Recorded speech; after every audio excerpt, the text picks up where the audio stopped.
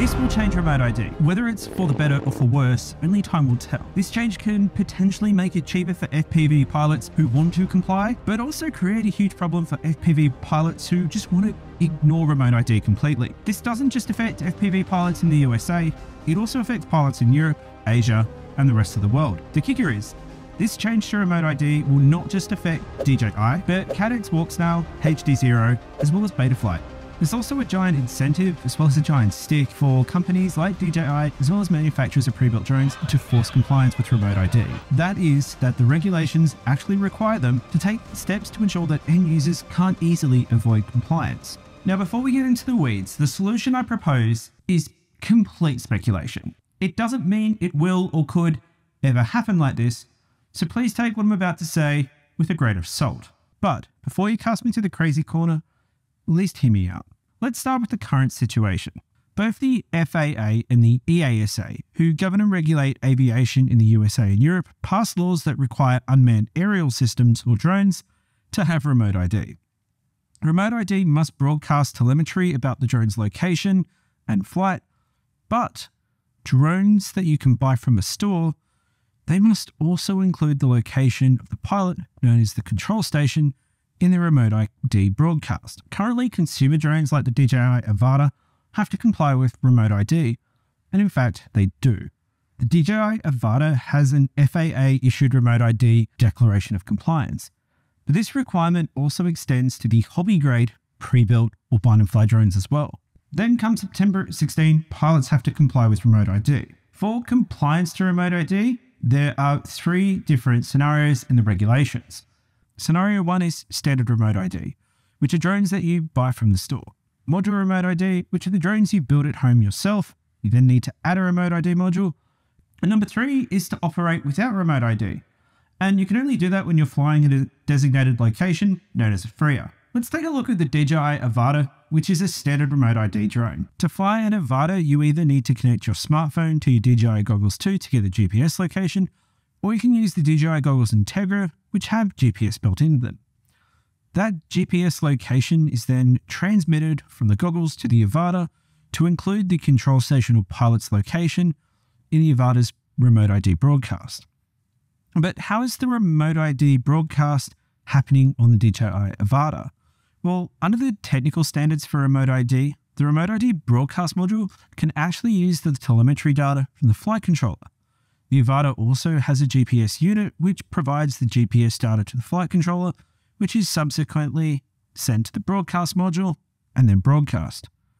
So where is the broadcast module on the DJI Avata? Well, it's actually the DJI O3 Air unit that's in the Avata. Thanks to a firmware update, the O3 Air unit is now acting as a broadcast module. So how does this actually extend to Caddx Walksnail, HD0, and even Betaflight? Well, before I go into that, let's start with the DJI O3 Air unit.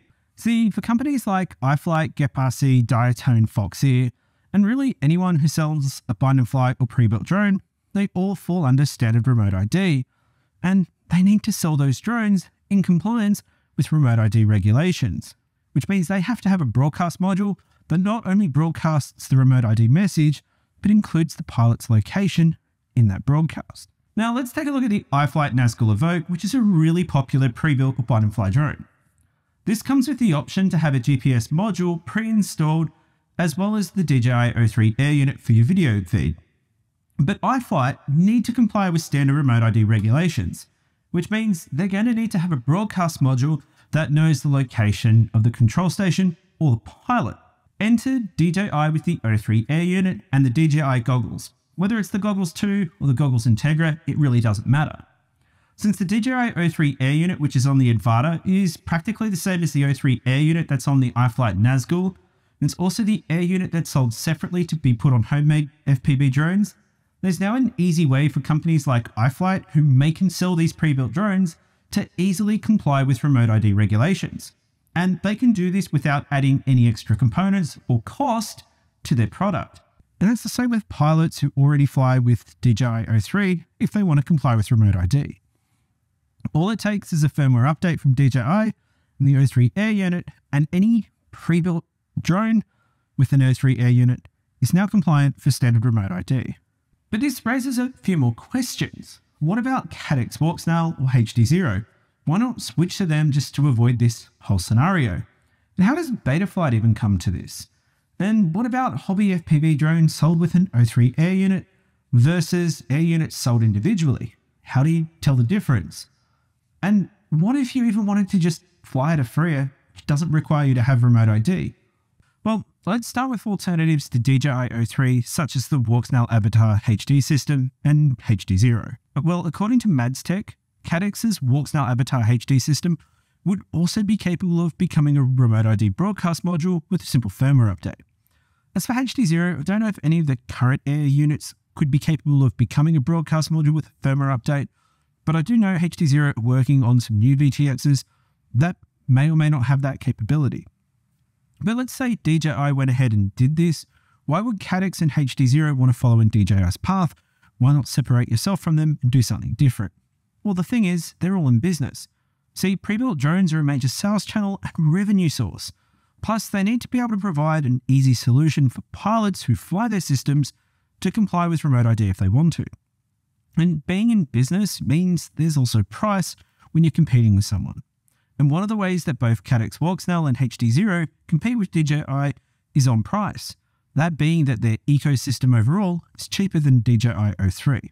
So let's say you work for Caddx and your job is to sell a video system to GepRC who make pre-built drones like the GepRC Mark V. You see, GepRC sells the DJI O3 version for $587, while the Caddx Walksnail version is $499. But if GepRC now had to include a separate broadcast module on the Caddx Walksnail version to make sure that GepRC were compliant under the regulations, they'd likely have to increase the price to somewhere around $550. This is before we even factor in the friction and ease for the Caddx Walksnail version to not only have the pilot's location sent from the goggles to the VTX, but then from the VTX to a separate broadcast module so GepRC could be compliant. So someone like Caddx Walksnail is going to have to follow suit with DJI anyway, because not only is it the simplest solution, it's a solution that doesn't impact a major sales channel, therefore revenue. Not to mention it's the easiest way to give their user base who want to comply with the ability to comply. Now, we end up in the situation where not only do we have pre-built drones that need to comply with standard remote ID, but we also have module remote ID for homemade drones. Now, since DJI and Caddx Walksnail sell their air units to companies who make pre-built drones, as well as individual pilots like you and I who build and fly, they're going to need to comply with two different sets of remote ID regulations, standard and module. This creates another major problem. In order to prevent the regulations from standard remote ID creeping into module remote ID, where the location of the pilot is broadcast with module remote ID, which it's not required to, the logical answer seems that to solve this problem, they're going to need to maintain two branches of firmware. One branch for air units which go on pre-built drones, and one branch for air units which go on home-built drones. And to an extent, DJI does this already with the O3 air unit. There's one branch for the Avata, one branch for individual air units, so DJI are probably going to end up with a third branch anyway. But there's also a catch. You see, the regulations require companies who make broadcast modules to make sure they're tamper-proof, and to also incorporate, wait for it, additional functions, methods, or techniques to prevent tampering by end users. So this requirement could simply put a stop to you flashing the DIY firmware to an air unit when you set it up. So manufacturers will probably end up having minor variations in the bootloader of each device to prevent the wrong firmware, such as module remote ID firmware, being flashed to a standard remote ID VTX. But these tamper-proof requirements also extend to ensuring that the telemetry and GPS data that goes into the broadcast module hasn't been tampered with in the first place. And this could put implications on Betaflight to assist pre-built drone manufacturers with complying with tamper-proof regulations. One of the things working in Betaflight's favor, in order to avoid getting caught up in the complexity of standard versus module remote ID and pissing every pilot off in the process, is that it's an open source project. So let's look at how Betaflight could implement both module remote ID for pilots of home-built drones who want to comply with remote ID, but also how they could help manufacturers who need to comply with standard remote ID. First, let's say these digital video systems turn into broadcast modules. Well, they all connect to Betaflight through MSP. And Betaflight already have the ability to send telemetry data through any of the different serial ports your flight controller. So they could simply develop a remote ID telemetry output option that, when enabled, would include all the necessary information for remote ID to be sent over MSP to that broadcast module. But standard remote ID would also be a huge issue for Betaflight. You see, the tamper-proof requirements could mean that Betaflight's simply just going to let you turn it off. Then you've tampered with it. We don't want Betaflight to end up in the firing line from the US government. Now, being an open source project also is their saving grace that allows Betaflight to keep everyone happy. Yes, individual pilots who wanted to comply, individual pilots who wanted to ignore remote ID completely, and manufacturers of pre-built drones that didn't have a choice. So how would Betaflight actually do it? Well, they wouldn't.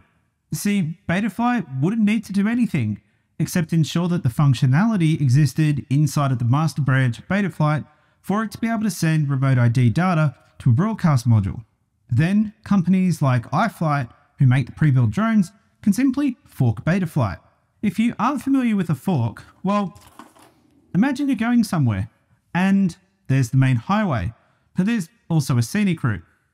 A fork is taking the scenic route without affecting the main highway, and you still get to the same destination. Well, at least in this instance of a fork you would. So manufacturers of a pre-built drone can simply just fork Betaflight, and in that fork, remove the ability for remote ID to be turned off or tampered with.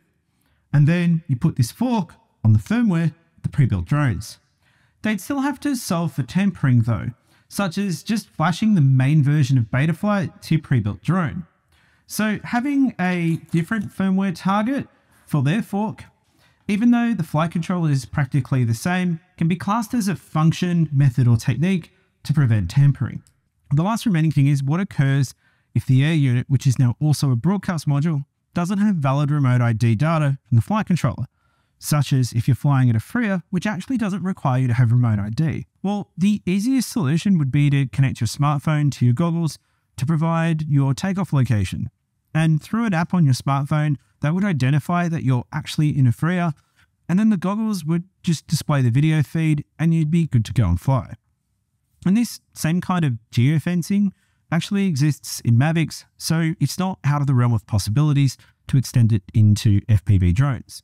And now we've pretty much got everything sorted as to how this whole clusterfuck of remote ID can be solved while keeping everyone happy. And sure, there's still a lot of edge cases that need to be worked through.